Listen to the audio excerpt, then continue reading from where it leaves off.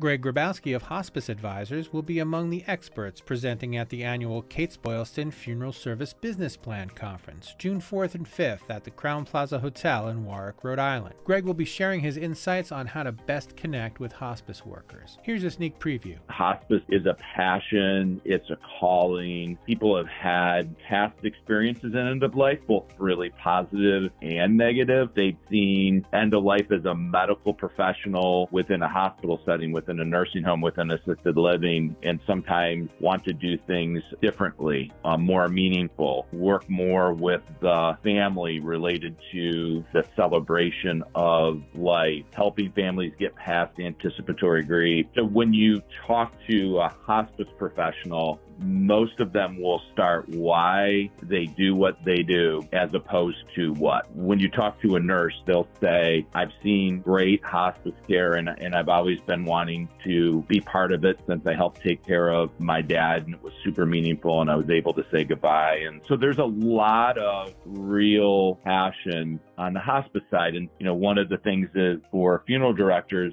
to not start with what, but listen to what the hospice people have to say, and then for the funeral directors to develop their own why. Register now at the link below or at Kates-Boylston.com.